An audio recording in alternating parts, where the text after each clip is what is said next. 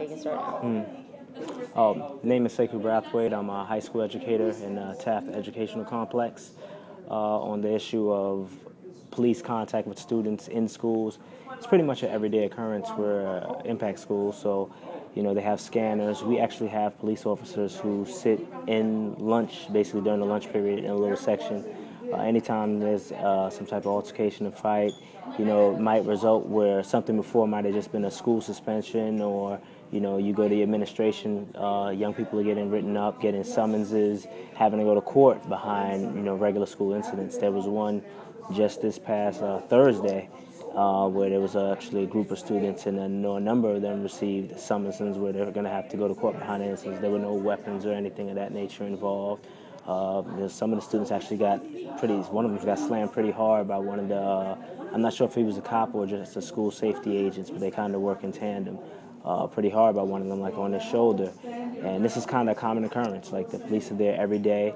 I can think of another incident a couple of months back where something happened basically in a staircase where one student was being attacked by three other students from a different school, and another one tried to step in, not even so much to fight the other kids, but to kind of help him. And in an event, he's a kind of larger student, he knocked down one of the school safety officers, and he apologized then. It was a complete accident. The school safety officer didn't seem upset, but he's been going to court over that incident for like the past 2.5 months. And this is, a young person who had no real prior record, contact with police other than maybe being stopped. He's not a street kid, and he's missing school and repeatedly having to go to court for something that was clearly an accident.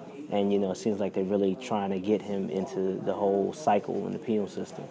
So it's just kind of a very disturbing trend with having the NYPD basically running school safety. It's causing a lot of unnecessary and negative contacts between students and police at an early age that kind of later leads into that school or prison pipeline. Are there any benefits? I mean, some people may ask about whether there's any safety benefits to having them there. Is there,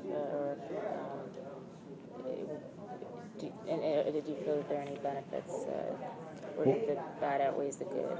Well, I think that the bad definitely outweighs the good. I think there are more effective ways probably to deal with school safety policies. I mean, if you look at the stats and the numbers, it's shown that the schools that basically have these the scanners and the police in schools have more incidents. So it's not stopping kids from getting in fights. It's not stopping any of these things from happening. I mean, if you talk to any student, most of them will tell you they feel like prisoners. They feel like criminals.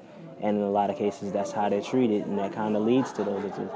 I think a lot of, what needs to be done kind of has to happen at the student level, the school level, the administration level, and, how you're dealing with the kids.